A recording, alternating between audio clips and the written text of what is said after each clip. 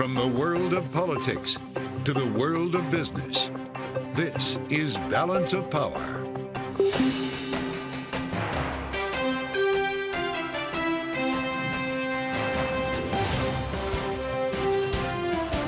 Live from Washington, D.C. From Bloomberg's Washington, D.C. studios to our TV audiences worldwide, welcome to Balance of Power. Alongside Anne-Marie Hordern, I'm Joe Matthew. Fourth time's the charm. Congressman Mike Johnson of Louisiana is now the Speaker of the House of Representatives. With the 217th pick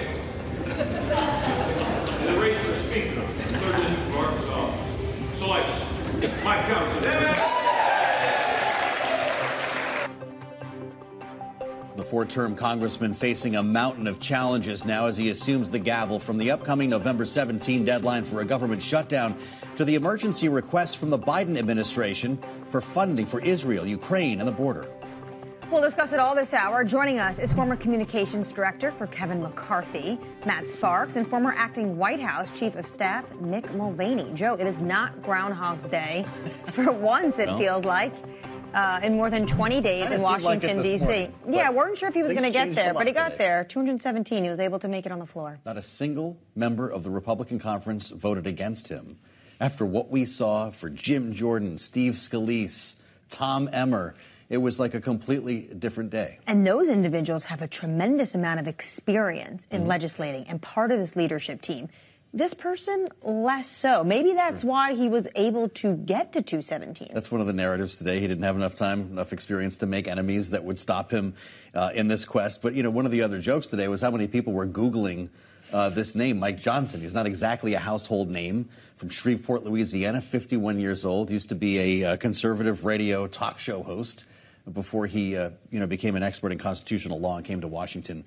This is just the beginning, though. This is the hard part that starts now. Yep. Definitely the back end of this. What does this mean for November 17th when we're expected to have because they avoided it last time and it cost Speaker McCarthy his job, but a potential government shutdown. Just again today, the president is requesting another supplemental for emergency funds, $56 billion domestic use for that. On top of that $100 billion they're requesting for national security partners. Would you like to have that job? Very difficult. The first order of business, though, is a resolution on the floor to support Israel in its war against Hamas. Yeah, they just called for that. They just called for this vote. So a lot of those individuals will be running right back in. And he said earlier today that that would be what his first call of business would be. We wanted to stand with Israel. Let's hear from the new speaker, the 56th Speaker of the House, in his call to govern. I want to say to the American people, on behalf of all of us here, we hear you. We know the challenges you're facing. We know that there's a lot going on in our country, domestically and abroad, and we are ready to get to work again to solve those problems, and we will. Joining us now are Bloomberg's Laura Davison and Julie Fine. Our reporters are here to give their insights on what is happening on Capitol Hill. All right, Laura, let's start with you. You've covered Congress. You might have been one of those individuals that Eric Wasson the other day said it feels like in Longworth, an airport. People are just starting to now, sleep on the edge of the wall waiting for this to happen. What are you hearing from people in Congress about this new speaker? One, they're happy that it's done. They are, Republicans in particular, have spent 3 weeks fighting with each other, fighting in the press, yelling at each other behind closed doors, and are ready to put this behind them.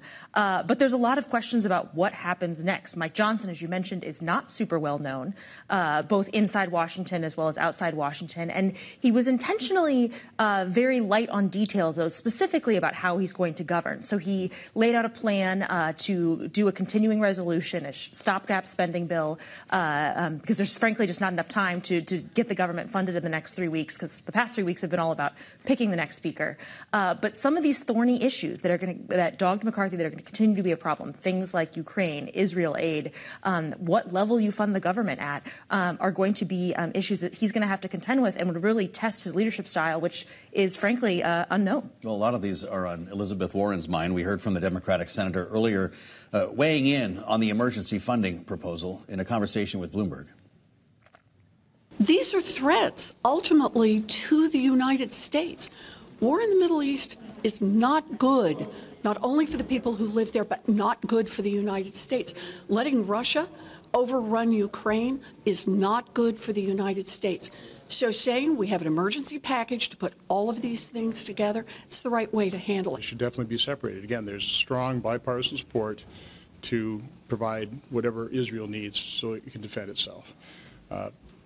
Whether you agree or disagree, support for Ukraine is more controversial. So let's get the support, speeding its way to Israel and not let it get bogged down to try and tie it to Ukraine. Senator Ron Johnson there as well with the Republican perspective, at least for some. Julie Fine, I want to hear from you on this because there's no assumption that all these monies will pass in one bill. Israel, Ukraine, Taiwan, and border security. How is this Republican conference going to manage the request from the White House? Well, the Republican conference has a lot ahead right now, and they're doing it, again, as you touched on, with somebody that not a lot of people know very well. So clearly they're going to handle Israel first, but then there's going to be questions immediately about Ukraine, along with the border. So I think what the Republicans are going to have to do is, first of all, show some faith in the Speaker. The Speaker's going to have to show how he's going to lead and immediately get something passed for Israel. A lot of lawmakers, Julie, have been exhausted by this entire process, and many of them said they're hearing from constituents back home outside the Beltway who are talking about the fact that this is chaotic and a circus. What are you hearing from, you're in Texas, you're getting a different perspective than we are. What are you hearing from people who just want to see Washington get back to doing their jobs? This is one where I think nationally you're hearing basically the same thing, like get your work done. You have to be there. We've put you in place to be there. So now at this point, just get your work done. Come together, and enough of this already. I mean, it was 3 weeks, but it seemed much longer. And for people that were waiting to see action specifically on Israel and on Ukraine, they were frustrated. I heard it here. You heard it there. At this point, they just want to see something get done, and they want it to be done quickly. And then with the realization that pretty soon you have to get around to funding the government, which is not something that Congress gets done quickly. Laura, is this new speaker someone who's going to work across the aisle with the Democratic leader in the House? Is he on the phone with Hakeem Jeffries later today? Maybe they've already spoken. You might have some news on that. And will there be a partnership here, or will this be an antagonistic relationship? That is something that Johnson mentioned specifically today, that he looks forward to working with Democrats. There was a call with Biden today. Chuck Schumer issued a statement saying he was looking forward to speaking with Johnson, same with Jeffries. But this is going to be a real test, because it's easy to sort of say, yes, I want to work with Democrats. That's the whole kind of thing that polls well. And he will have to work with Democrats because there's a Democrat in the White House and the Senate is in Democratic hands. But he's going to have, again, his right flank there that's always kind of, pressuring him, saying, don't make deals, don't cut deals. And so how he manages that will be very difficult because he doesn't really have relationships with any of these people. He can start out potentially on the right foot, but this is going to be a sort of a tightrope for him to walk in the next few weeks. We also heard from President Biden today, not just congratulating Representative Mike Johnson, but also when he was standing with the Australian Prime Minister, he also addressed what is going on in Israel. Israel has the right, and I would add a responsibility, to respond to the slaughter of their people. And we will ensure Israel has what it needs to defend itself against these terrorists. That's a guarantee. That does not lessen the need to operate in line with the laws of war. For Israel has to do everything in its power. Israel has to do everything in its power. As difficult it is to protect innocent civilians. That's difficult. This at times has been a hard needle for this president to thread. Of course he's going to come out and absolutely condemn Hamas's massacre, that October 7th massacre on Israel, and say we stand shoulder to shoulder with Israel. But he's also being pressured, isn't he, by a lot of progressives in Congress to do more when it comes to the Palestinians living in Gaza. Yeah, and this is, part of the whole package there is humanitarian aid in there. But he's getting a lot of pressure from, again, his left flank. We talk about Mike Johnson worried about his right flank, that this is going to be an issue that is a little tricky for him to navigate. And, as the conflict goes on, as the humanitarian crisis on the ground gets worse, those cries are only going to get louder. You heard from both Biden last week when he was in Israel, as well as today from Emmanuel Macron when he was in Israel, saying, look, let's move slowly, let's move carefully and deliberately. deliberately. Let's not make the mistakes that the U.S. made after 9/11 of sort of barreling right in and, think more diligently about how the response to the October 7th attacks are played out so that you don't hurt civilians.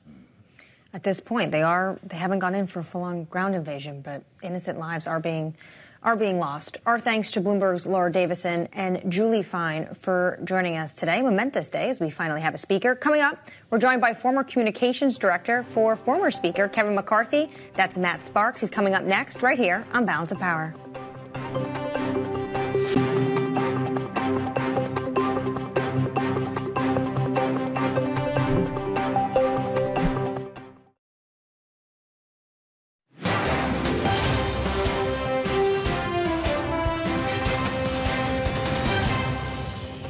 This Speaker's office is going to be known for decentralizing the power here.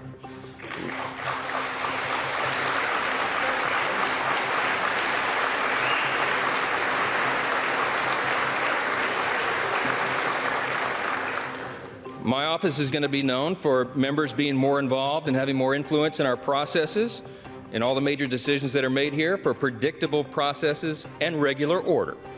We owe that to the people. And there's your new Speaker of the House, Mike Johnson, speaking this afternoon in the Speaker's rostrum after winning the gavel. We bring in now Matt Sparks, former Deputy Chief of Staff to Speaker Kevin McCarthy, current communications strategist. Good to see you, sir. Welcome back to the table. Thanks for having me.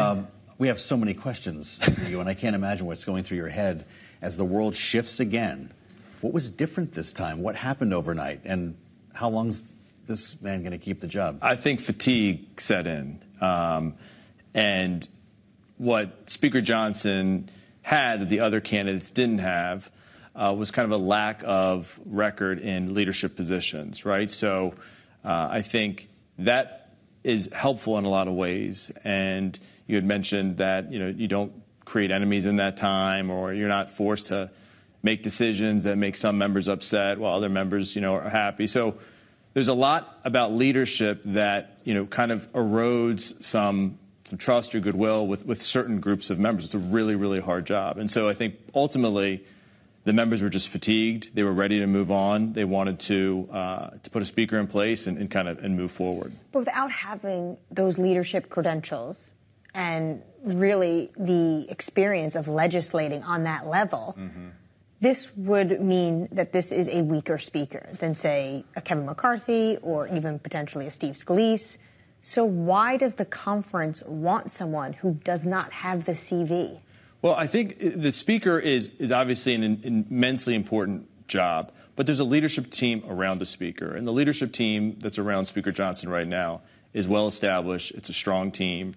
Majority Leader Steve Scalise is going to have to step up and play a really significant role, outsized role for a Majority Leader, because the learning curve is steep, really, really steep. And, if you're in leadership, you could be in leadership for many years. When you get to the speaker level, you still aren't prepared for a lot of things that kind of fall into your lap.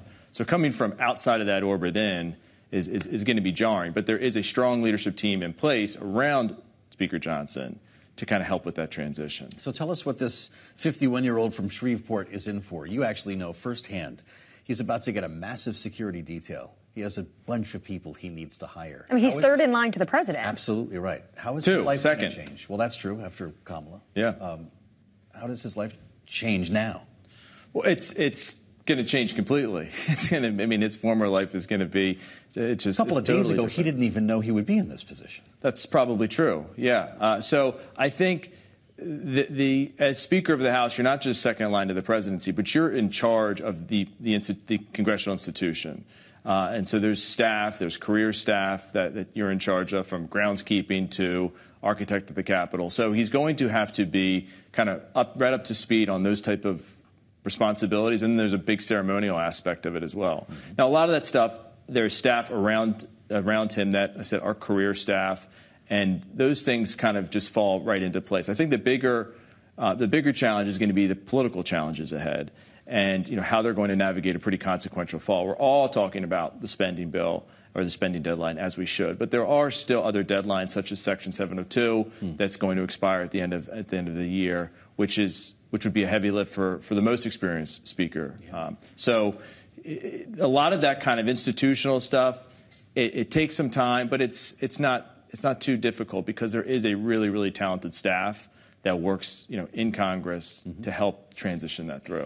When he comes out and he says we can have a continuing resolution to January 15th or April 15th, it says to me that stopgap funding measure that McCarthy put on the floor, that continuing resolution wasn't the real reason why he was ousted. Right. It was basically a cover to want to oust him. But when I think of Speaker McCarthy, he was a prolific fundraiser. That is such an important job that people don't really talk about. Sure. About having that gavel. Can you see a Mike Johnson bringing in the money so Republicans keep their seats next November? Well, he's going to have to work really hard to do so. As you mentioned, Speaker McCarthy raised close to $1 billion in the years that he was the leader of congressional Republicans. And those are tremendous, tremendous shoes to fill. And I don't suspect Speaker Johnson will fill them right away. But I think for a lot, just as a lot of the country doesn't know who Speaker Johnson is, I think a lot of the donors don't either. So I think it's a good opportunity for him to kind of introduce himself and make that case. He's a cerebral person, and I think once they get to meet him and they hear him, I suspect that they're going to take kindly to his vision and his leadership. What do you think happens to the motion to vacate? And I'll go back to my first question: how long will he keep the job? I think they're going to keep the motion to vacate where it is, and the threshold stays the same. Sure, but I think going through what the conference just went through, there is zero appetite to do something like that. And again, to your point, Anne Marie, that the decision that Matt Gaetz and the 7 others made, it was not a policy decision. It was a decision based on kind of personal grievance. And so I don't, even after however they resolve the spending deadline, Ukraine funding or Israel funding, even if it's not 100%, 90%, or even 80% to what the conservatives' liking is, I think they'll still kind of give him some leeway, and I don't suspect we'll see the motion to vacate triggered. Like Jim Jordan, this individual is a Trump loyalist. Trump today came out and said, I'm not going to endorse anyone, but I strongly recommend you voting for this person. Sounded like an endorsement to me. But what about those 18 Republicans from Biden districts? This is someone who also didn't certify the election. Is this a toxic speaker for them in those districts? Well, I think from Jordan to Scalise, I mean, I don't think so. I don't think that is going to register into these members' races. I think what's really important is to fund the government, to provide fund immediate aid to Israel, and then to kind of get the House going again, because I think that's, as you had mentioned, what constituents are asking Congress to do, get back to work. And so I think with the new speaker, it'll unlock kind of this dysfunction that we've had these past several weeks, get the Congress back to work, and then hit the campaign trail. Like I said, Speaker Johnson is going to have to raise a lot of money to help provide the resources needed for those races. Yeah, certainly a speaker in quotes, allegedly. All right. Thank you so much for Matt Sparks, former communications director for Speaker McCarthy. Some deep insight into what this speaker has in store for him. Coming on the program, inside the fraud trial of Sam Bankman-Fried. We'll bring you the highlights next. This is Balance of Power on Bloomberg.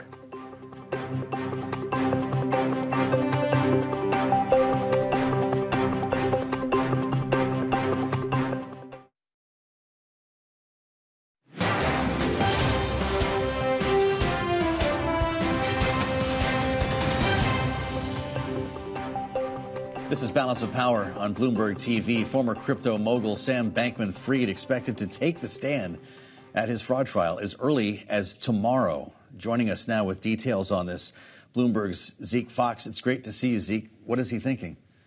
Well, so far, the trial does not seem to be going well. Yeah. I mean, basically, it's been a parade of Sam Bankman-Fried's top lieutenants and former best friends from FTX, one after another, taking the stand and saying at great length, hey, I committed fraud, and I'm really sorry, and I did it with that guy with the curly hair sitting over there.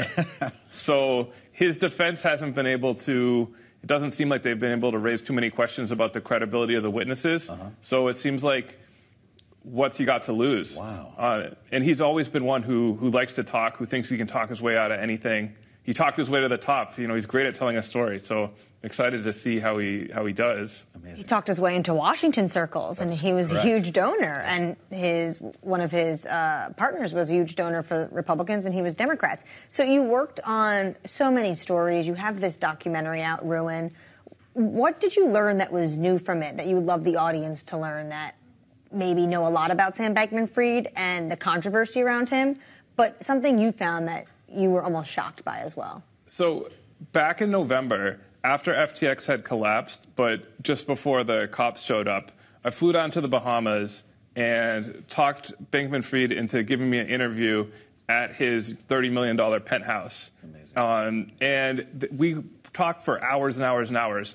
And I think he was basically practicing the story that he's going to be telling tomorrow. And let me tell you, it was not a very convincing story. Okay. So, I mean, at that point, he hadn't been arrested or charged with anything. I didn't know that these friends would be testifying against him. And still, it was like, where is all these billions of dollars? Like, what happened to your exchange? And he was trying to say that he just wasn't paying attention. It was just like a big mistake. And at one point, he pulled out Excel. He's like on his laptop. He's typing. And I'm like, wait, are you trying to tell me that you just misplaced $8 billion? And he's like, misaccounted, and like smiles about it. And I'm just like, wait, you went to MIT, you're a trader at Jane Street, like one of the top firms on Wall Street. You've been obsessed with getting rich your whole life, and you didn't even count like how many billions you had? It just seemed totally implausible to me. So what's going through your mind at this point? That this is someone who's not being honest with you, or is in over his head? No, I mean, he seems like completely dishonest. And what's come out at the trial, you've learned a lot since then. But as you're sitting in the room, what you made of the man? It's funny. He has a weird way of being charming. I mean, I think he really tried his hardest when he was talking with reporters. People who've worked with him at the trial have since testified that he could be very intimidating. He could be mean. With reporters, he really tried his best. So I could see myself getting sucked into his story, and like I was trying my best to believe him, but it's just like, this doesn't make any sense. And at another point, I told him he was trying to say it was the fault of the person running his hedge fund, Alameda Research, and that's Caroline Ellison, his ex-girlfriend. He was going on and on about this, and I was like, Sam, is you trying to say your ex-girlfriend did it? Is that your story? Well, that's not going to work if you want to also get back together with her. Bloomberg's Zeke Fox, what an incredible story and reporting. Tonight, be sure to stick around after our show for the Bloomberg feature-length documentary, Ruin, the Fall of Crypto Exchange, FTX, and Sam Bankman-Fried. That's at 6 p.m. You don't want to miss it. This is Bloomberg.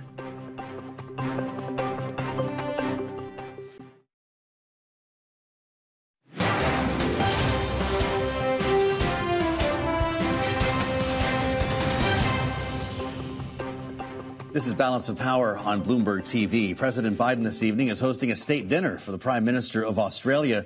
Earlier today, Kayleigh Lyons and I spoke with the Australian Resource Minister, Madeleine King.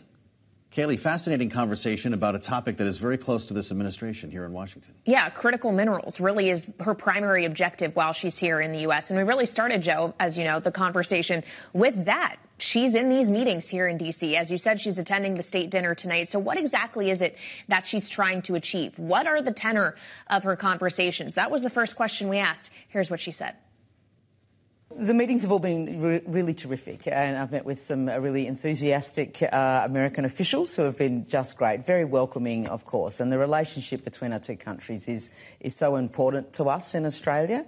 My meetings have been around, in my portfolio of resources, the need for critical minerals and how the United States and Australia can work together to make sure we get enough critical minerals out of the ground, but also process them, because they are the metals and minerals that will be needed for clean and green energy technologies into the future. So that's really been my focus here on this visit. Well, that's a pretty big job. It's something that we talk about here almost every day with regard to the EV conversion and the Biden administration's push in this area. And you can't talk about it without talking about China and the role that it will play in what some see as hoarding some of these rare earths. How do you see it? Yeah, well, China's been developing this industry for 20 or 30 years, so they're really ahead of most Western democracies. I think, to be honest, a lot of us stopped mining, to be honest, and China took up that and they've invested in the technology, and we maybe did not do so as much. And so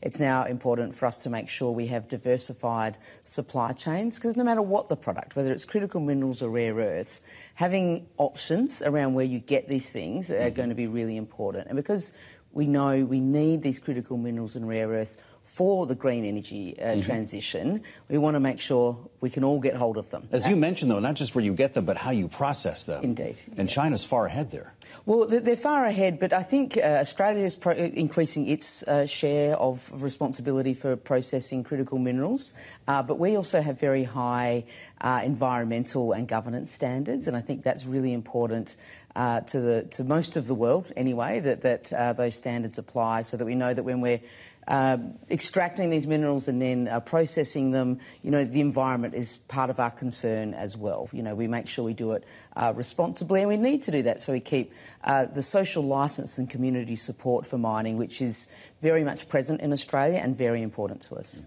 Minister, you told Bloomberg about a year ago that breaking China's grip on the critical mineral supply chain was a pipe dream. Is that still how you feel, or is that view evolving? Well, I think it is very difficult because it is, as I said, 2 or 3 decades ahead of the rest of the world. So last year, 96% of lithium spodumene from Australia went to China for processing. So, and even if of the 3 lithium hydroxide plants that are currently being built in Australia, when they're at full production, they'll still only get 10% of lithium hydroxide production. And that's going to take a few years. So you can see it's going to take time, but we still have to keep at it. We just need to have alternatives. And I think it's important to realise this is just about sensible competition. Australia has these natural resources. We have some of the largest reserves of lithium, just to name one, certainly the largest reserves of nickel.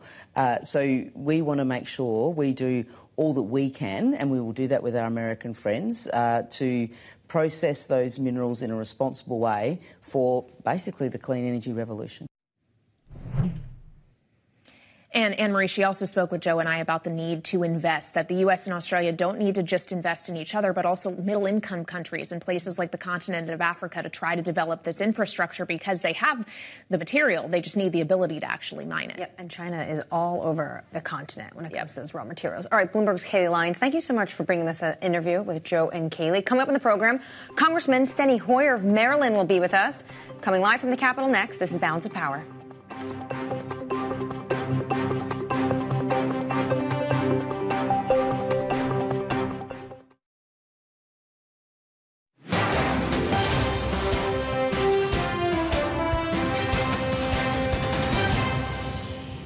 From the very beginning of this Congress, House Democrats have made clear that we will find bipartisan common ground with our Republican colleagues whenever and wherever possible for the good of the American people.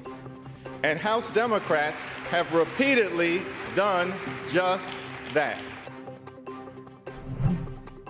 House Democratic leader Hakeem Jeffries this afternoon after the election of Mike Johnson to the role of House Speaker. Let's bring in Maryland Congressman and former House Majority Leader Steny Hoyer joining us from the Capitol. Sir, thank you so much for joining us. You already, I know, cast your first vote under the new Speaker. Tell me, do you think this is someone Democrats can work with? I don't know Mike Johnson very well. He's been elected Speaker. He's relatively new. And hasn't been in the leadership before. So, frankly, I don't know the answer to that. But I think his speech today was a speech that talked about working together to reach common ground. Yes, we'd have differences, and I thought that was good. But as I told him, that is easy to say, it's hard to do. And very frankly, his record over his time in the Congress of the United States has been a very hard-edged message that will not create bipartisanship, but we'll see. He said good things, and I hope that he follows through on those. And if he does, as Leader Jeffries indicated, he will get a positive response from Democrats. We want to work together. And frankly, we did work together, and we saw that we didn't allow the America to default on its debts. We made an agreement on what funding levels would be for the coming year, and we did not shut down the government. All of those were over 300 votes on those. And on Ukraine, we had 7 votes that had over 300 votes. So we've had a bipartisan, constructive coalition working together, and I hope the new speaker follows that trajectory and doesn't serve simply the hard right on his party as his record would reflect. But I want to give him the benefit of the doubt. I had a conversation with him. It was very brief, but it was very positive, and we'll see. Congressman, a lot of folks have made the point that he doesn't have enough experience to have enough enemies to block his path to the gavel. I don't know if you agree with that, but did you have to Google Mike Johnson this morning? I don't think I Googled it, but my staff gave me a memo. But honestly, but the fact of the matter is, yes, he's new, and I think your point is absolutely correct. He hadn't made enough enemies, as obviously others had. After all, the Republicans went through their speaker, their majority leader, and their whip, their 3 highest officers, and rejected all of them. And that's gives you somewhat of a sense of the challenge that he faces on his side of the aisle. And it took 4 different people to win the speakership. The first one was, and the second one were hard right, and the third one was more towards the center, and he lasted for 4 hours before Donald Trump told his followers reject him, and he dropped out. And then we came to Mike Johnson, who, as you point out, nobody has a lot of record on him. So, but the record that we do have is he's very conservative, and therefore I think was obviously from the Republican standpoint acceptable to the Freedom Caucus. Obviously, they all voted for him. But that gives some pause for concern because they do not represent the American people and do not represent the overwhelming majority of Americans who want to see the Congress work together. So many of their candidates said, I don't want to work with Democrats. And I hope this new speaker, Speaker Johnson, does want to work with people who will work with him to achieve positive objectives for the American people. Well, let's talk about some of those items that we're going to need bipartisan support for to see this Congress get them through. The first will be the most immediate, a November 17th potential government shutdown. Now, Speaker Johnson came out and he said he would potentially put on the floor a continuing resolution for January or April. What are you hearing regarding that stopgap measure? Well, what you just said, he sent out a letter. He indicated that we would probably have to have, or that he would probably support a continuing resolution to keep the government open. That's a positive step. Now, whether he can deliver on that, we'll see. Unfortunately, he has voted against most of the CRs that have been on the floor in the continuing resolutions, keeping government funded in the past. So it's not a very hopeful sign that he has voted against those in the past. Hopefully he will understand shutting down the government is a stupid thing to do. We avoided it under Speaker McCarthy, but only with the votes of a majority of Democrats and about 20 less Republicans, but we did avoid it. And hopefully Speaker Johnson will lead us to that same end. It was an interesting moment last evening, Congressman, when Congressman Johnson became Speaker nominee. He held a very quick news briefing, if we can call it that, flanked by a large number of Republican members. And a reporter tried to ask him about his attempt to overturn the 2020 election results. That reporter was met with boos and was told to shut up by another Republican member. This is something that was Ms. Fox. That's going to be an issue. That's absolutely right. Virginia Fox told her to shut up, and then she was not allowed to ask another question. Is that going to be the future here for this Republican conference? Every member of the Republican conference voted for this individual who was an election denier, Congressman. How do you work with that? It's sad. It's sad that an election denier, it's sad that Donald Trump, charged with numerous crimes, and now his chief of staff apparently saying that they informed him that what he was saying was wrong, and his pursuit of that effort has led a lot of people into legal trouble, including himself. And this, the new speaker was an election denier, as you say, wrote an opinion that Chip Roy, a member of the Freedom Caucus, former Deputy Attorney General or Assistant Attorney General in the state of Texas, said was constitutionally wrong. So that's an area of concern. But as I say, he's new. He hasn't been in leadership. We'll have to see what he does. We know what he's said in the past. We know what he's done in the past. And if he goes down that route, that hard right route, then I think he's in for a rough time.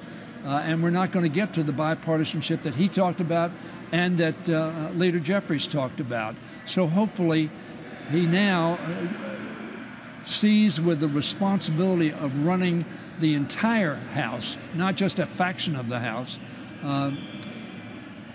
seeks out to come together and have agreements that can have a positive result on our legislative record, positive result in helping people, and a positive result in keeping the government open and operating.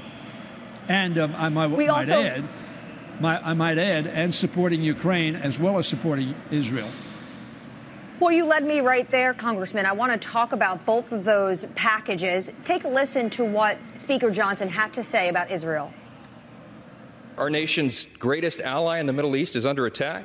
The first bill that I'm going to bring to this floor in just a little while will be in support of our dear friend Israel, and we're overdue in getting that done.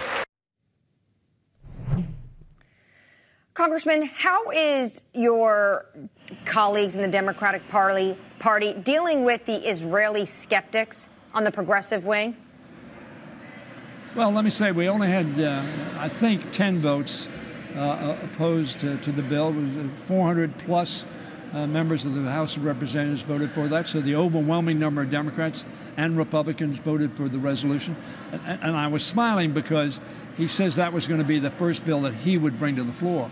Frankly, that bill would have come to the floor 3 weeks ago had it not been for the internal division and divisiveness and dysfunction of the Republican Party, who couldn't select a leader.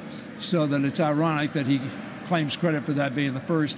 Of course it was the first because it was so important that we pass it 3 weeks ago in support of our very strong ally Israel, who was invaded and a carnage was committed and an act of war by Hamas, that is a terrorist organization. So yes, he brought it to the floor because over 400 members were for it and had co-sponsored it. So I'm glad he brought it to the floor. It was the right thing to do.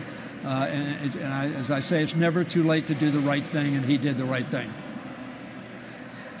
Congressman Steny Hoyer of Maryland. Anne-Marie, I was just going to add, yes, Anne-Marie asked me a direct question. The overwhelming number of Democrats voted for this piece of legislation. We always appreciate an answer, Congressman. Thank you for your time today and bringing the Democratic point of view on a very important story. We have a Speaker of the House after 22 days without. We also have breaking news now on Bloomberg. Anne-Marie, this is just hitting the terminal. Morgan Stanley has chosen Ted Pick to become its new CEO. Will replace James Gorman after a 14-year run. This transition will take place in January. Pick will be elevated to the top role and join the board. And this individual is credited with spurring a revival in the company's trading business. So he's been there for 3 decades. This is a veteran. This isn't someone who's a new name. He's known to Wall Street. But wow, more than 2 decades for Mr. Gorman. It's a big one, and you can read more about it on the terminal, just breaking now as we speak. Coming up, former acting White House Chief of Staff Mick Mulvaney will be with us. His view on a historic day in Washington. This is Balance of Power on Bloomberg TV.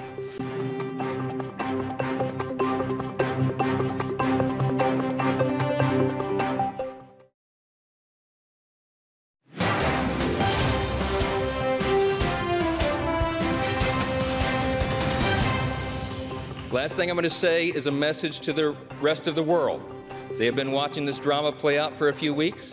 We've learned a lot of lessons, but you know what? Through adversity, it makes you stronger. And we want our allies around the world to know that this body of lawmakers is reporting again to our duty stations. Let the enemies of freedom around the world hear us loud and clear. The People's House is back in business. The new Speaker of the House, Mike Johnson, today on the House floor in the rostrum after winning the Speaker's gavel.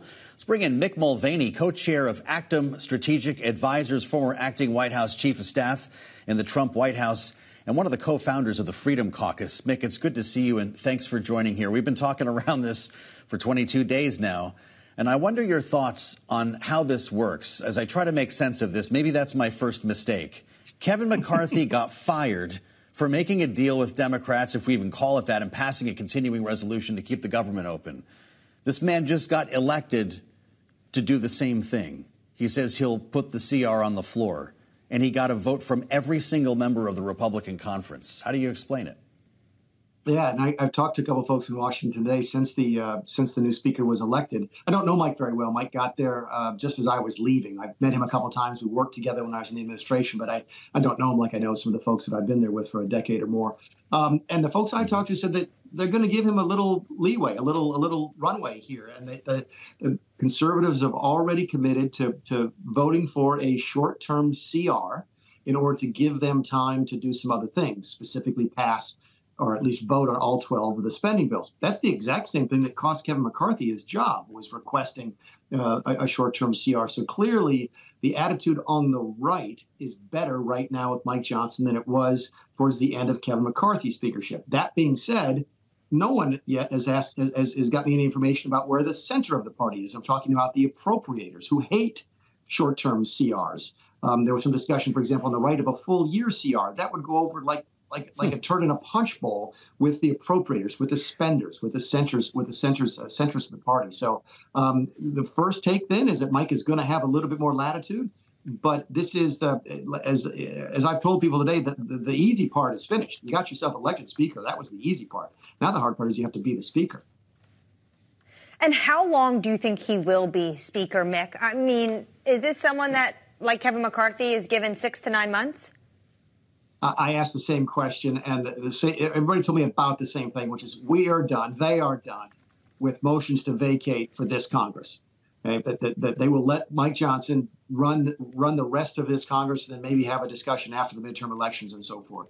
They're hoping, of course, they're still in the majority after the next term, after the 2024 elections. But everybody I talked to said that Mike looks fairly secure for the rest of this Congress. So another, 15 months at least? Donald Trump did factor in the end here. He seems to like this idea. Mick, what do you think of the kingmaker or not so much ability here of Donald Trump after going through now 4 nominees? And he had some not very successful endorsements, including Jim Jordan. Did he actually give Republican members cover to vote for this new speaker today? No, they didn't need it. They don't. This really is a personal vote. Look, Donald Trump is really good, not really good at getting people elected. Okay? We saw that in Pennsylvania. We saw it in Arizona. We saw it way too many times in Georgia. Okay?